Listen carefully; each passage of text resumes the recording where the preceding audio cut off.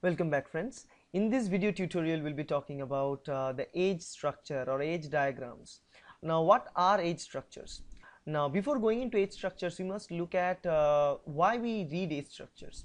Age structures actually it's a diagram or diagrammic representation of the age distributions of a population for different individuals, right? That means, for example, in a population we have male, female, and also we have children, adult, and mid-age. So in all these things, if we take account for everything, the what percentage of them are male, what percentage of them are female, what percent are early and teenagers, what percentage are adults. So if we take everything, every data account for, and if we place them from it's a structure like, let me explain it to you here. If I place everything, if I place those data in the form like a pyramid, right? From in the bottom we have the under 15 age individuals, and as we go to the top we are going towards the higher age individuals. And if you place them like this way, like this fashion, it will be called as an age diagram or age structure diagram. So this age structure diagram plays a vital role, and it gives us some insight about populations. Now we are more interested about the age structure diagrams in human population, because the human populations doubled 3 times in the last 3 centuries.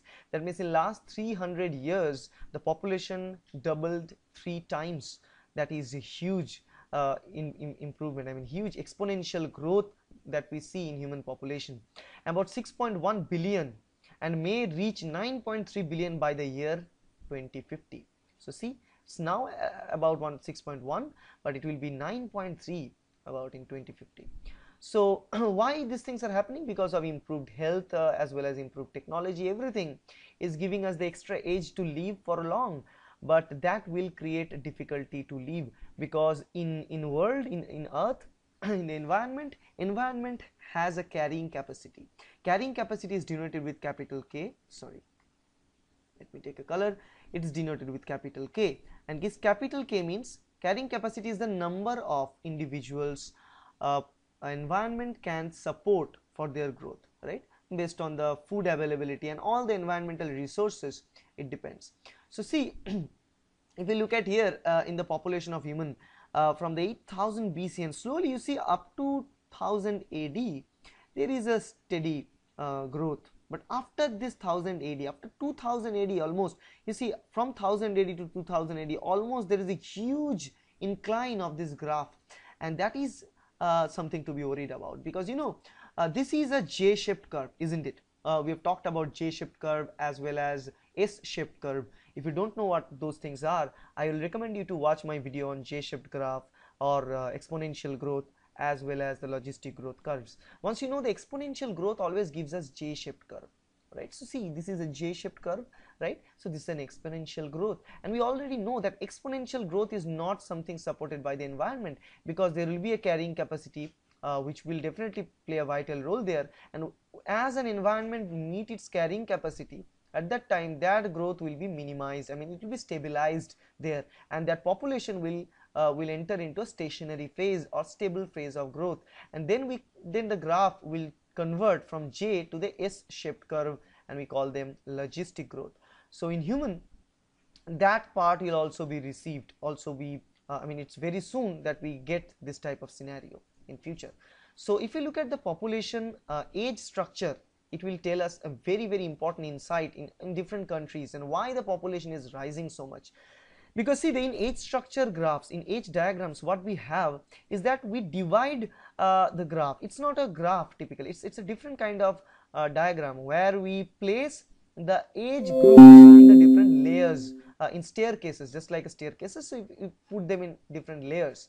So at the bottom layer we have under 15, sorry, at the bottom layer we have the under 15 individuals.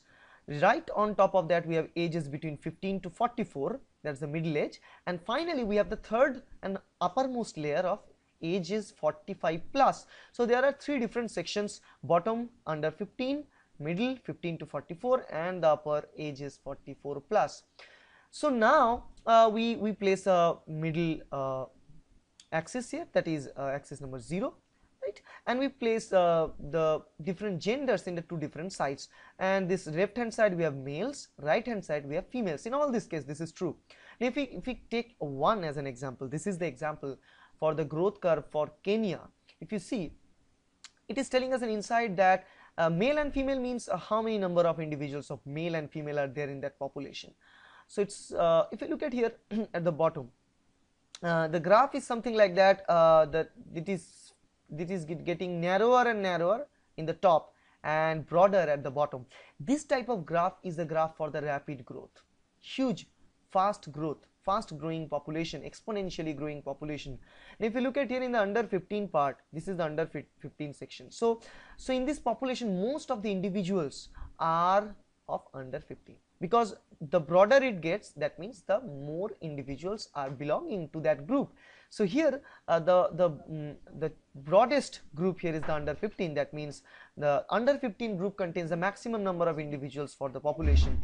So if you see here, maximum is under 15, then ages between 15 to 44, then ages 45 plus. So there are very few individuals present there from the age group 45 plus. What does that mean? 45 plus means those individuals already hit the menopausal symptoms and things, so they are not actively present there for the development and mating and all the stuff.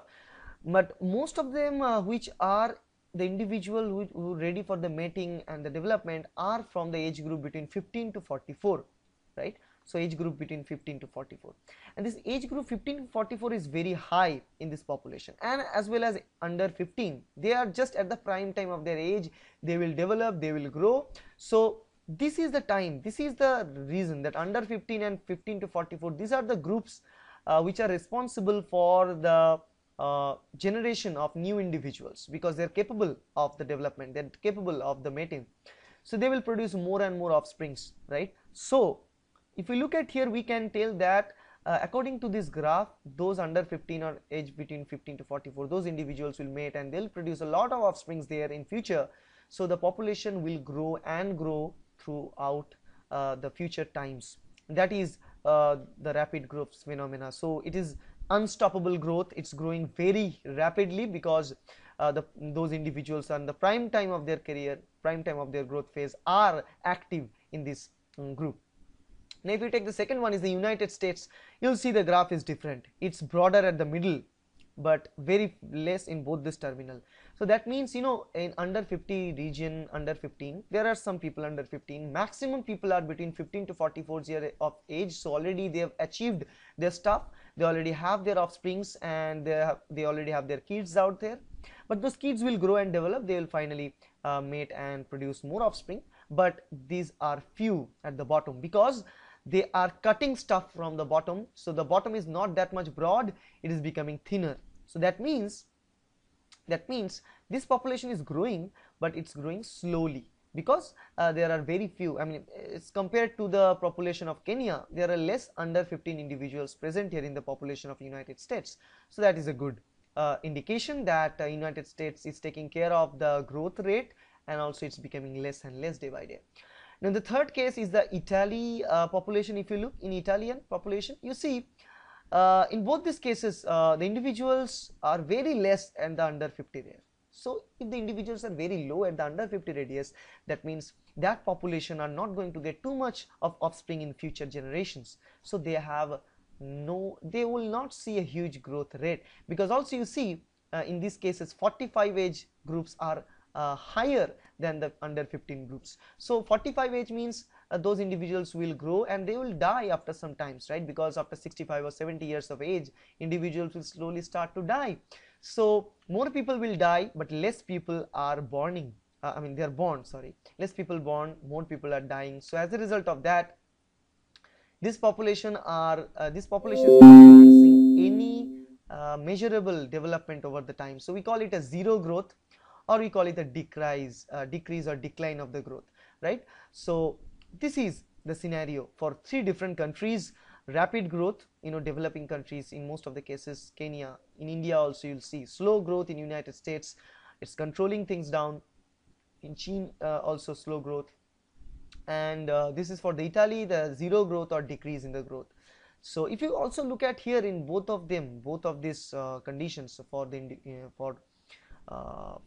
different populations, you also see the difference between the population male and female, and that is also a vital role because females are there in the prime time for their development, right? So they are also present at these different situations.